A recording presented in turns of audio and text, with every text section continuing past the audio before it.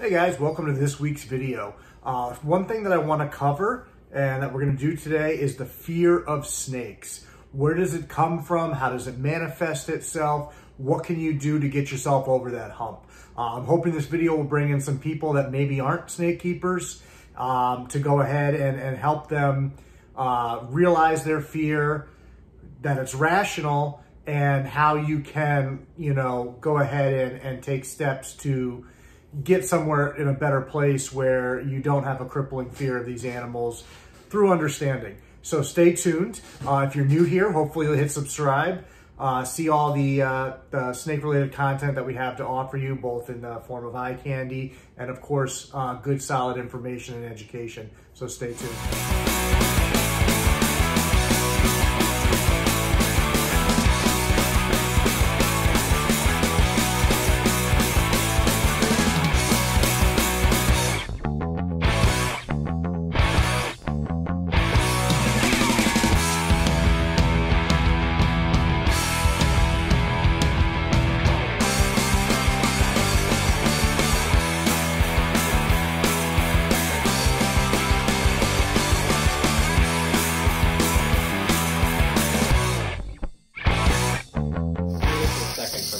This is my number one.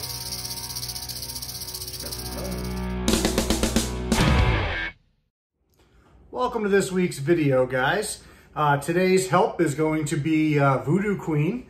She's a very lovely animal, and hopefully, as I said, if some of you are afraid of snakes, hopefully it's not triggering you to see her. She's a very, very calm, very sweet animal. She's very personable. She's an animal that I hatched here myself. She's been with me every day of her life. She's very reliable, very well-mannered. So some of the things you can do and use this channel to help with your fear, which we'll get to eventually, is learn information about these. So there's a lot of behavior that this animal's exhibiting right now that tells me that she's calm and comfortable. So when you understand that kind of stuff, it's very, very easy to work with these animals and to have trust with them and have them trust you. Now, you may never get to that level, but I would at least like you to be able to see her on video or to see pictures or to walk by a snake when you're out hiking and not have that crippling fear that you have now. Hopefully this video will have something for everybody. Even if you are a snake keeper, maybe you'll learn something. So let's dive right in. First of all, the fear of snakes is something that about a third of adults have, and 2/3 of adults have anxiety towards these animals. So that's a really large percentage of the population of the world that, is nervous about these animals. And so you'd wonder, how is that so widespread? And so they've done a lot of scientific research with this stuff. And everybody's always debating, is it a learned fear or is it something that's innate? And the truth is it's both. And it can be both in different cases. Obviously, if you're a child and your parents are very afraid of something and they teach you to be afraid of that, then you can go ahead and learn a fear that maybe you didn't have. But through this research and these studies, which is ongoing, so we don't know everything, but we have found that humans, like primates, or other primates, I should say, have a recognition of snakes that is actually faster than everything else. So with both people and with different species of primate, they've gone and shown them images and, taught them a response when they see an image, once they recognize it, whatever it is. And snakes, for whatever reason, get a faster response than most other things, pretty much faster than everything. Now, they haven't done enough research with other predators with some of these primates to see if they're having the same reaction to other predators. But if you look back in the history, snakes were a big deal to a lot of primates because a lot of primates spent a lot of time in the trees resting during the day, may have been active at night, and snakes were a big threat up there. A lot of other predators couldn't get to them when they're in the trees, so it wasn't as big of a deal. So they also say that's why our eyesight and their eyesight is so good, because they had to be able to pick up on the movement of these animals places. So one of the things that they found through this research is that there's actually a specific group of neurons that are actually activated when you see a snake. And one of the crazy thing is somebody like me who loves these animals and somebody like you who may be afraid, we actually have the exact same reaction. The only difference is I'm more educated with these animals, have a better understanding of them, and so I'm not afraid of them. So that's where the education and all of that, you can unlearn this fear. It is a natural reaction for us to have these neurons go off. Now, they're still researching these neurons to see if anything else activates them, but snakes across us and these primates that have them always activate basically all of these, whereas a lot of other things, it's not as active, doesn't seem to stimulate it as much. So it's very interesting to know that this is something that's in our brain. And these are very, very specific neurons in a very specific place. And there's a lot of research out there which you can look into if you really want to dive down that rabbit hole. Obviously, for this video, I want to kind of keep it a little bit shorter.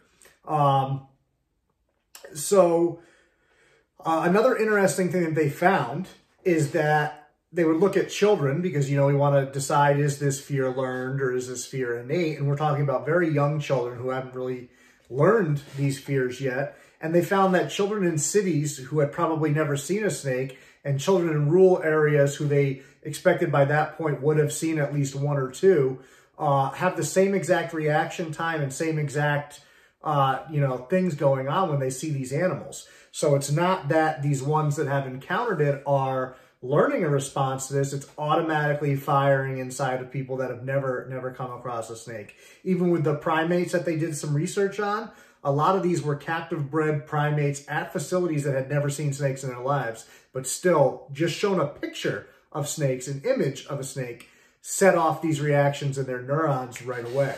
So it's very, very innate in us, whether we want to accept that or not.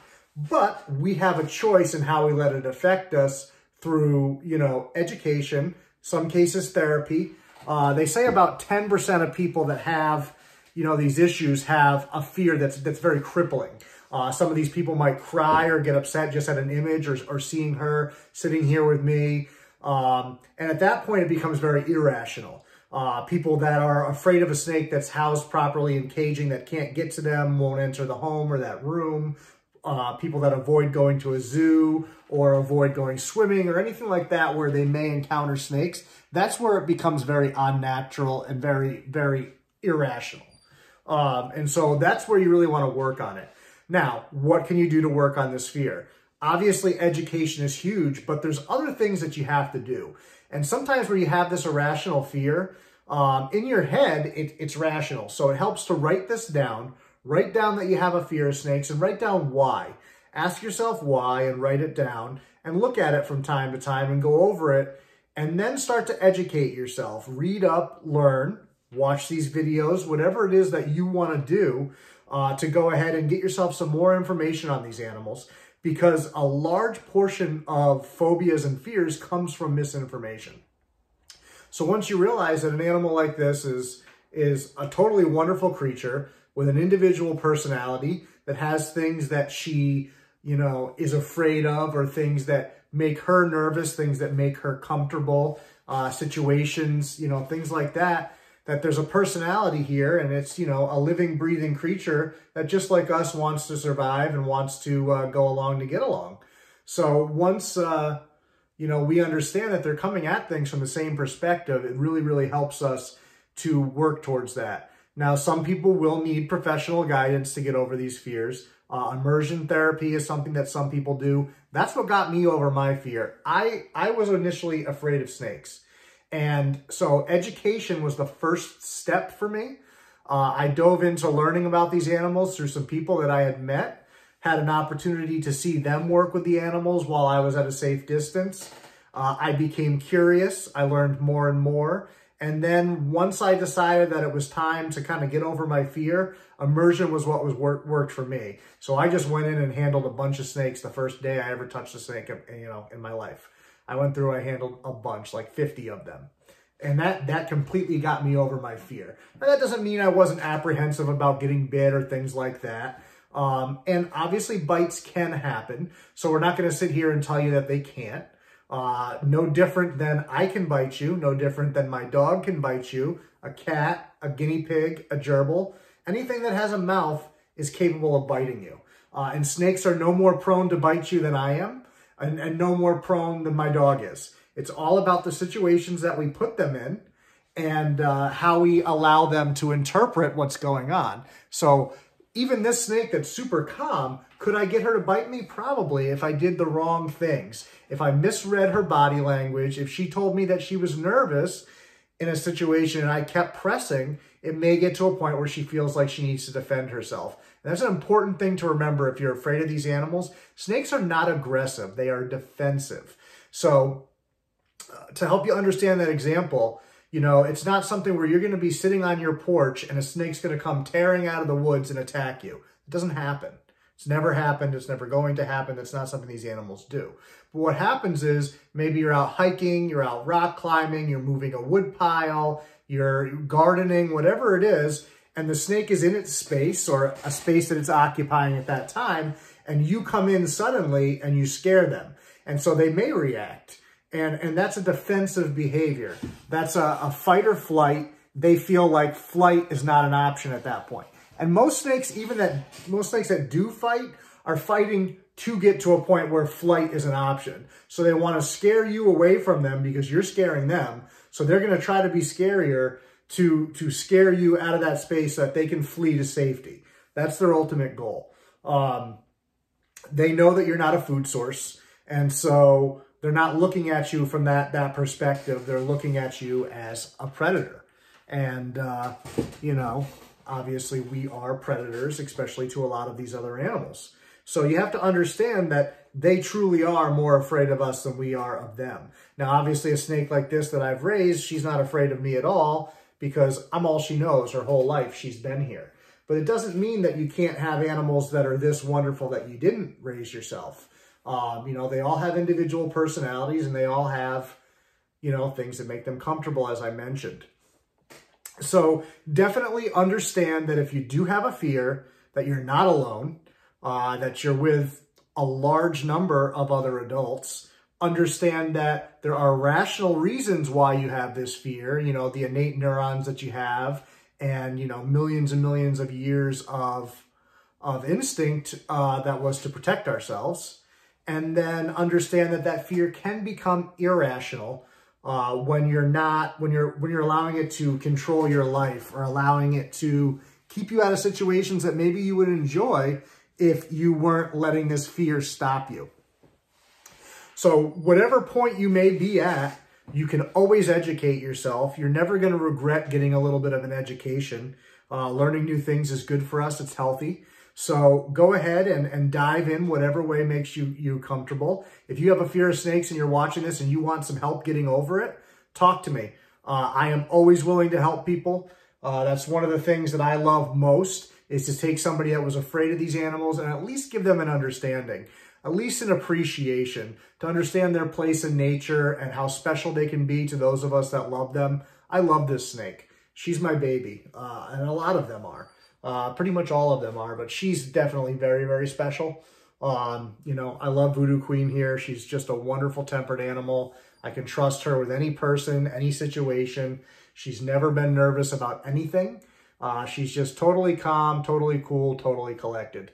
And even if she wasn't, that doesn't mean I would love her any less. It's just very, very endearing to have an animal like this that I can just take to people and have her be an ambassador. I've taken her to shows and let people that were nervous talk to her and get over it. And before you know it, they're holding her. And that's a wonderful place to be. And so reach out to me. I'm happy to help you. I can provide you with links to some of these studies if you want to learn more about that or whatever it may be. But I would love to live in a world where 2/3 of the population is no longer having anxiety about these animals. I understand there's always going to be fear. There's always going to be people that don't understand them and that ignorance, pardon that term. I'm not trying to insult anybody, but when we don't understand something and we're reacting to it in a way that it isn't logical anymore, that's what that is. And I'm that way with spiders, so I'm not, you know, insulting you. I understand that a better understanding of those animals can help me. I am very afraid. I'm in that percentage of people that has an irrational fear for sure. So I'm very understanding of your perspective. I'm very slow moving. If you're a local person and you're looking to eventually handle snakes, I'm happy to help you. I have animals that I trust, like Voodoo Queen here. That, you know, I wouldn't put you in a situation where you're going to get hurt, because the last thing that I want is for you finally to be trying to embrace learning more about these animals and have you get bit and set you back or make you nervous. I don't want that to happen. You know, that completely defeats the purpose. So learn a little bit more, write your fears down, and if you need to, talk to a professional. There's actually some online places that work on this kind of stuff specifically because it's such a broad fear. So you don't even have to necessarily go see somebody in person, especially now with everything going on. You can do it all online. They can help you. Obviously, the immersion side of things and stuff like that would come later anyway. And that obviously is kind of hard to do. But you can do immersion to a certain level on this. Sitting here watching her is somewhat immersion. You might not be hands-on, but you're sitting here watching me talk with this animal that, you know, you're afraid of in my hand. And that's a step in the right direction. So let's keep it going. Thank you guys for checking this video out. If you found the information valuable, check out some of my other videos. Hit subscribe. Make sure you turn on the bell there for your notifications so you can see when we go live and discuss things.